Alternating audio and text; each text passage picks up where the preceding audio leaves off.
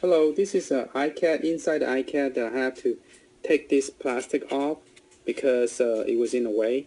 And this joystick have LED light. It's real pretty. The problem is real long. And this is the whole size for one joystick for USB.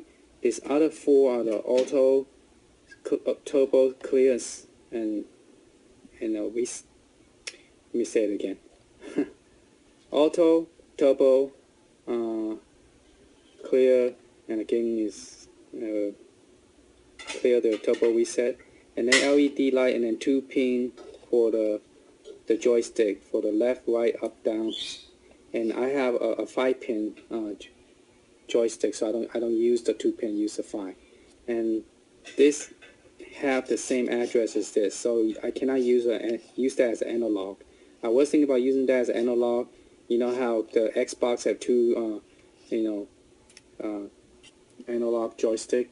I was thinking about using one as joystick, one as analog, but I can't. They both have the same address. So by using this is the same. So there's no need for that. This is for the, I guess, another way to power it up. But here's the power, and it has the USB power cable. So I happen to have a hole here because this thing have a little plastic that's keeping me from able to put this other 2 buttons as I use it for reset. So let me flip it over. I have a problem where the joystick, I cut it enough to where, it's easy to cut, but it's almost like a 1 finger thickness up. But turn out it's hitting the joystick. And when you hit it against here, problem is, if you push against this button, when you try to push, it doesn't work. So for example, right now it's clicking, and if I push against it and I click, it doesn't click. See, it's stuck. So look on my thumb, it click. So if I push against this too, it doesn't click.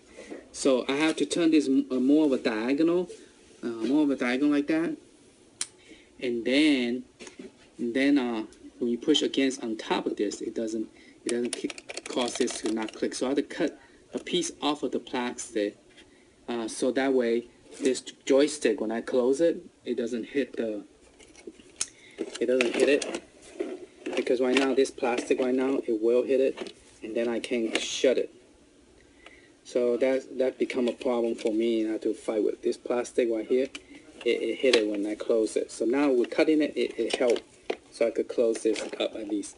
And that little thing that hold the iPad, I took the plastic off, and then I want to install the start and select button right there where the hole is, so that way I don't have to worry about trying to cover it up. It's just exactly the right side for it. And I think the joystick is a 24 centimeter thick width.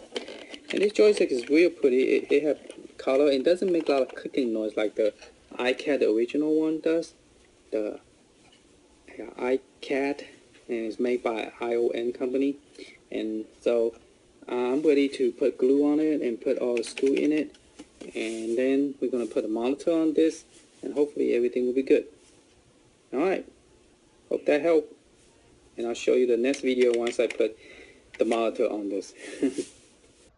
So in the back, if you flip it around, there's like 10 screws you have to screw back in. Here's 1, 2, and 3. Okay, and then 4, 5, 6, 7, 8, 9, and then the last one is the very bottom. Probably want to see it because it's dark. So you put all the screw in, and then you could plug it in. You see, I cut this hole out because it's creating where I cannot put this 2 button. So I use the hole for the power cable, so it'll be just right, the USB. Okay, and then we're gonna go ahead and put it together. The button light up. It's cool. This 25-cent light lit up, and both the light on the side work now.